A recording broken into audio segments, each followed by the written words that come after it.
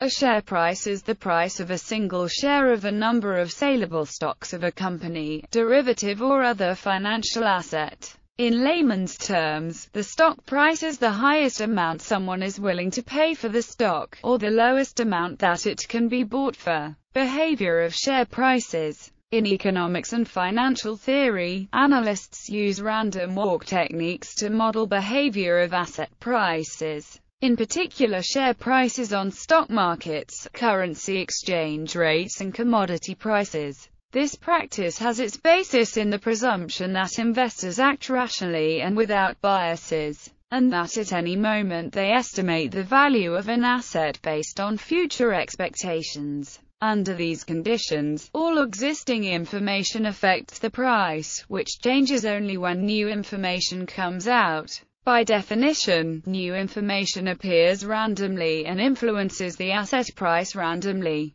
Empirical studies have demonstrated that prices do not completely follow random walks. Low serial correlations exist in the short term, and slightly stronger correlations over the longer term. Their sign and their strength depend on a variety of factors. Researchers have found that some of the biggest price deviations from random walks result from seasonal and temporal patterns. In particular, returns in January significantly exceed those in other months, and on Mondays stock prices go down more than on any other day. Observers have noted these effects in many different markets for more than half a century, but without succeeding in giving a completely satisfactory explanation for their persistence. Technical analysis uses most of the anomalies to extract information on future price movements from historical data, but some economists, for example Eugene Fama, argue that most of these patterns occur accidentally, rather than as a result of irrational or inefficient behavior of investors.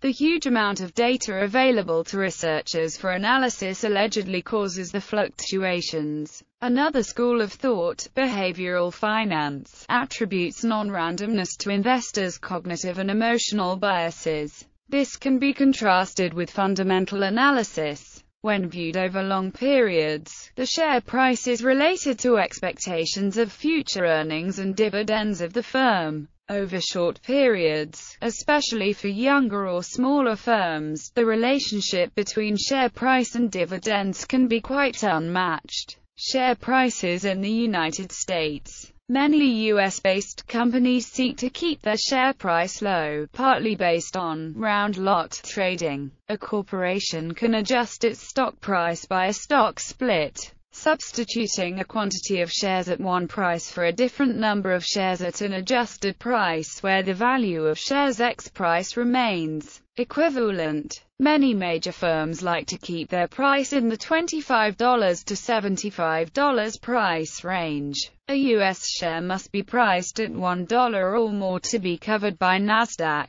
If the share price falls below that level, the stock is delisted and becomes an OTC. A stock must have a price of $1 or more for 10 consecutive trading days during each month to remain listed. The highest share prices on the NYSE have been those of Berkshire Hathaway Class A, trading at over $210,000 per share, followed by Seaboard, NVR and Google. History. Robert D. Coleman's Evolution of Stock Pricing notes that the invention of double-entry bookkeeping in the 14th century led to company valuations being based upon ratios such as price per unit of earnings, price per unit of net worth and price per unit of cash flow. The next advance was to price individual shares rather than whole companies. A price-dividends ratio began to be used. Following this, the next stage was the use of discounted cash flows based on the time value of money, to estimate the intrinsic value of stock.